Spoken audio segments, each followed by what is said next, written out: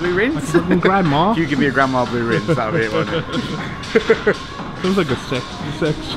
You know, a grandma blue rinse. Jesus Christ, welcome to another video on isolation exercise.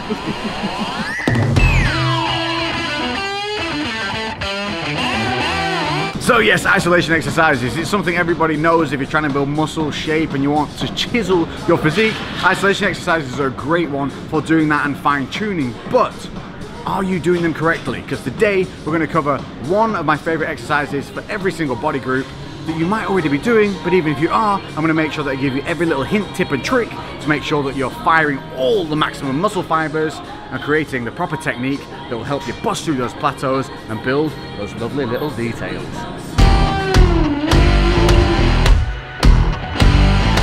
If you're unaware what an isolation exercise is or a little bit confused, it's really simple. Your compound movements are things that utilize more than one muscle group to move the weight from A to B. But an isolation exercise focuses on only targeting one specific muscle group during the motion of the exercise. Therefore, we have to make sure that our technique is correct and that our focus is correct so that we are isolating the intended muscle group. So first one, if you're new to the gym or old to the gym, it's going to be a good one. Biceps. We've all seen this, it's the good old standard bicep curl. So we're going to hit these points hard and fast. Number one, you don't need a heavy weight for this. This is about contraction over weight. We're going to stand with our shoulders engaged, rib cage down, glutes squeezed to control the hips, chin tucked in so we've got a good posture. From here we're going to turn the weights out and this is going to immediately load the bicep. From here we're going to keep the elbows fixed where they are. We're going to curl up, keeping those elbows down. Squeeze at the top by turning the little fingers over ever so slightly, centimetre, and then fight that negative, keeping the elbows tight to the body, all the way down controlled, get to the bottom. What we're going to do is flex the tricep, so we got full extension, and we're going to go back up to the top, rotating over and squeeze. What we're avoiding is the lift, flick, roll, and drop. Next up, we're going to be building some boulder shoulders. We're going to be using lateral raises. Now, there's an important thing with these. You'll see a lot of people, what they'll do is they'll come up with their hand higher than the shoulder. This is not what we want. All that weight is then loading up on the bicep and the elbow. We want to be lifting from the elbows. So you forget that there's a weight in your hands.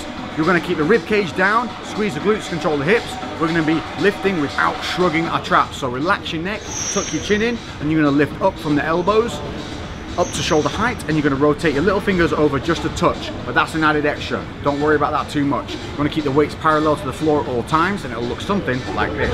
So they're going to come up from the elbows, and you'll see the weight slide in front of the shoulders, so we're not parallel to the shoulders, we're in front, elbows higher than the dumbbell. That's going to keep the load on the shoulders, so you can literally see it working here. And what I'm not doing is pigeon necking, shrugging, or throwing the weights nice and high. Control it, lower the weight, up, squeeze, down, rep.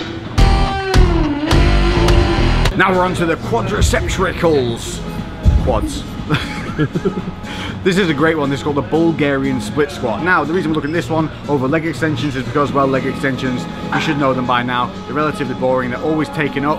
So this gives you something to do. It's also going to activate a little bit of core alongside in terms of making you have to think about stabilization and body posture. So we're working single legs at a time. What you're going to do is put your non-working leg up on the bench. We're going to tuck our toes under. Then we're going to take a plate, hold that at chest height, a lot like you do with a goblet squat. From here, we're going to drop straight down, keeping the plate in front of the knee, loading all the weight on that right leg, which is the working leg. Then we're going to drive up through the heels, squeeze, hips through, glutes. Keeping that rib cage down at all times and repping out. A little bit like a lunge movement, you'll feel the same kind of pump, same kind of burn. This is a great one for helping you focus core whilst keeping that load solidly on the quad and off the knees.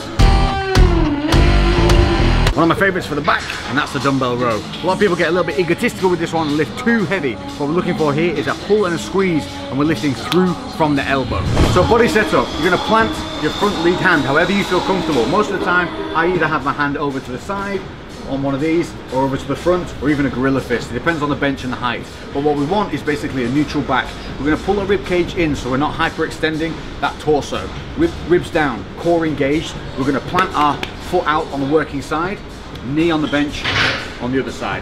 From here, we're going to take the dumbbell. What we're looking to do, we're looking to rotate down where the dumbbell starts, Then we're going to pull the shoulders up to a level and then pull through with the elbow. What we're not doing is swinging through with this partial movement, because if we do that, if I then rotate back to square, look how far I've actually lifted the weight. I've missed all this contraction point.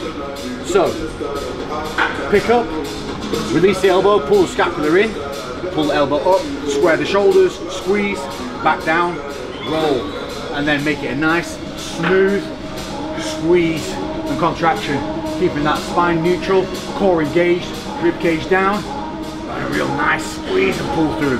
Boom! Get this one right, and you will feel it from here all the way down the back, as well as helping work those rear delts. This is my favorite exercise, and it is a crossover rear delt pull using the cables. There's a couple of things here you're going to need to know, and one of them is OK fingers and elbows high. Now this particular cable doesn't have a detachable clippity clip. Yours should have, so get rid of this if you can. We're going to use an OK grip around the ball of the cable. There's your OK grip. This is going to sit across my body, so I'm going to walk across, get the next cable, OK grip that one, and bring myself to the center. From here, what I'm going to do is leave my hands in place, level with the cables, and I'm going to take a step back, leaving my hands where they are. From here, I'm going to bring my elbows up to around about ear height. Now what I'm looking to do is bring my palms facing forward, then as I come out to the side, keeping those OK fingers, I'm going to push my palms to the walls either side. But you see how my elbows have dropped? That's what I don't want to happen. So I'm going to keep those elbows high as I come round, so I'm pulling from the elbows. What I'm not doing as well is pigeon necking.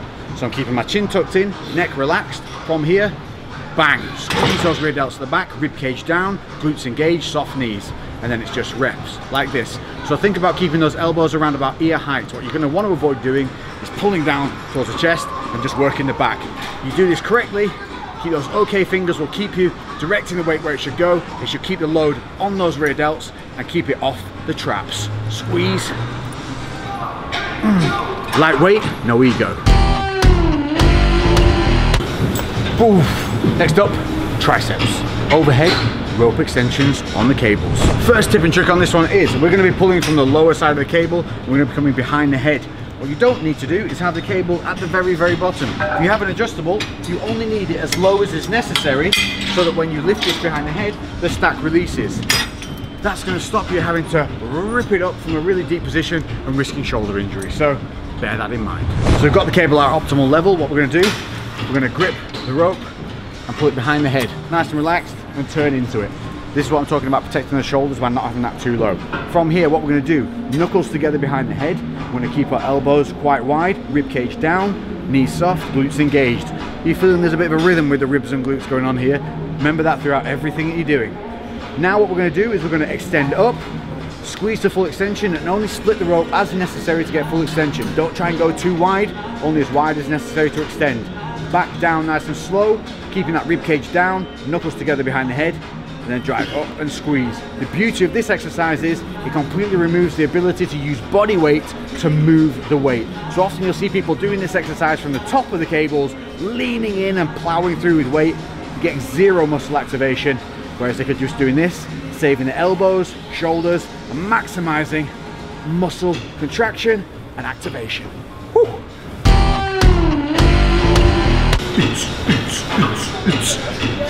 Next up, chest cable flies. So the setup on this one to avoid the injury is the way of getting these up.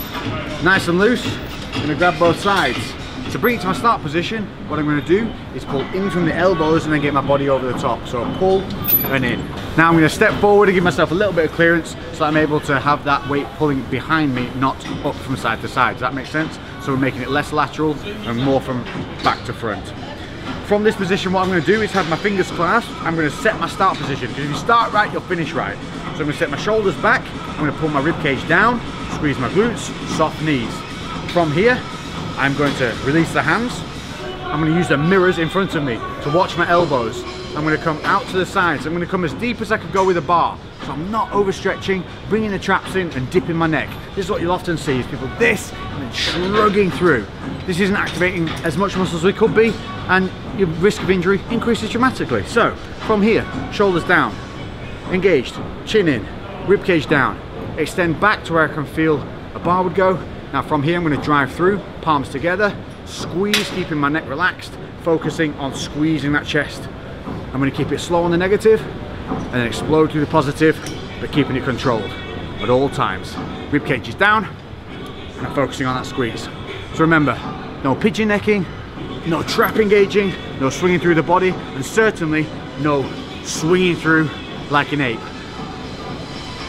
So, build muscle, not monkey business. Hamstrings, and we're going to go with a seated leg curl. So welcome to #1 hamstring machine in gym. But #1 thing, don't be bitch. Put pad to maximum stretch. Don't be bitch. Don't want the weight to touch down. I've gone from Russian into something different.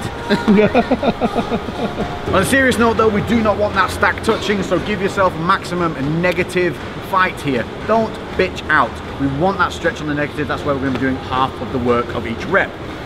Another tip, you need this pad uncomfortably tight across your quads, because if we have any knee lift, what we're going to also get is the hip shifting forward. So don't just tick it down one and go, that's okay. If I can do this, it's not tight enough. You want to push it down as hard as it can go so it almost feels uncomfortable. From here, what we need to think about is the hamstrings being the bicep of the leg. Think about how you would squeeze your bicep. It's exactly the same with hamstrings. Most people from this position will pull through from the heels now, and they'll start to let their hips shift forward. We're immediately losing tension on the hamstring. To increase the ability to contract that hamstring, what I'm also going to do is increase the negative potential of this exercise by simply leaning forward. The moment we do this, keeping our rib cage down, we're going to feel tension on the hamstring as that stretch kicks in, and our hips are automatically going to sit deeper back. From here, bring our toes up, pull through our heels, squeeze that hamstring like you would a bicep, keeping those hips back. And now, on the negative, I'm going to fight it, and I'm not going to allow those knees to lift up. I'm going to extend the legs, which is then causing that stretch to reload on that tricep. I get to the top, hold, and then contract and squeeze one more time. Get this right and you're going to get a powerful contraction and stretch, and keep full load on the muscle at all times, plus protect your knees. Back up, back up, back up. Make sure that your knees are always in line with the pivot point of the machine. That is vitally important. If your knees are out of line with the pivot, the knees are going to take all the load. Let's go. Welcome.